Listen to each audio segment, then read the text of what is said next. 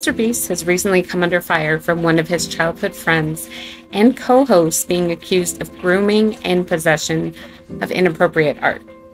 In recent days, a series of pictures and tweets have come out showing the interaction Ava Chris Tyson had with a 13-year-old Mr. Beast fan who won a competition, causing them to resign from all things Mr. Beast. The fan's name is LavaGS, and you can see the tweets ranging from the year 2018 to 2019, making him around 13 to 14 years old at the time. Before his transition to female in 2023, Ava had a wife and a child. These pictures detail tweets showing the crazy interaction between the two, with Chris saying he posted some fire nudes for Lava, and Lava calling Chris his dad. Chris is also shown here saying, "I love you." LavaGS even went to go visit Chris and Mr. Beast. He's shown here in the pictures with his face blurred out, of course, but this was back when he was a minor still. LavaGS would later come out to say that these videos are massive lies and twisting the truth. Ava never did anything wrong and just made a few edgy jokes. I was never exploited or taken advantage of. It doesn't stop there, though. Ava also is coming under fire for a few other tweets showing him fawning over a drawn CP picture of Caillou. He just ruined my childhood. Not only that, but look at this tweet of him replying to CP art of twins. He'd also later go on to beg an artist by the name of Shadman, who is notorious for drawing CP art, to draw a picture of a 9-year-old girl for him. And not only that, he had a drawing that Shadman had already made, and it was seen here hanging in his living room. And yes, that is Mr. Beast looking directly at it.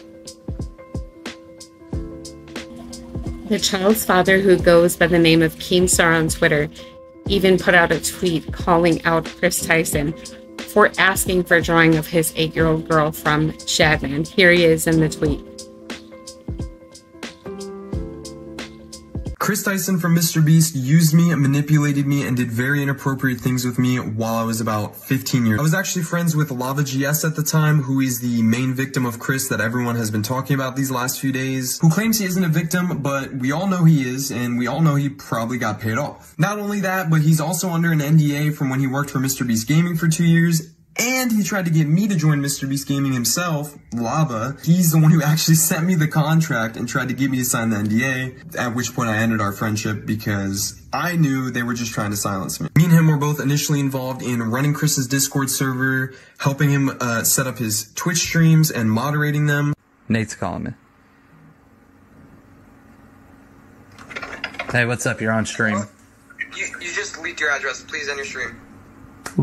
As well as other technical back-end things that he needed help with. This Discord server that we were a part of had about 10 people in it, most of whom were minors. I'm not sure how they got in there, other than me and Lava. He won a giveaway, and Chris invited him after that, and Chris invited me after I saw one of his tweets asking for help setting up a Garry's Mod server for the 10 million subscriber Mr. Beast video. This turned into us having lots of private conversations with Chris and playing video games with him for hours on end. Not only did we do a lot of unpaid work for him that he promised he would pay us for, he would also frequently bring up sexual topics that was definitely not appropriate to bring up around 15, 16-year-olds, especially with him being like, I don't know, 20, 21 years old. He would even go as far as linking me several different corn and hentai videos throughout the time of me talking with him. Not only that, but he had an NSFW bot in his Discord server before he made it public. So when it was just a private server, his little circle of minors. And he would use this NSFW bot to spam different corn images. There's an FBI raid going on. What's happening?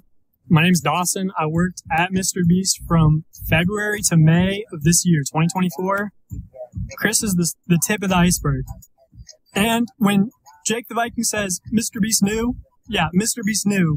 I heard many times that Ava, Chris Tyson, is a major liability, but they can't get rid of her because she's already threatened legal action and she knows too much. And when all this information comes out about everything that she knew, everything other people know, I promise you on everything Mr. Beast has done.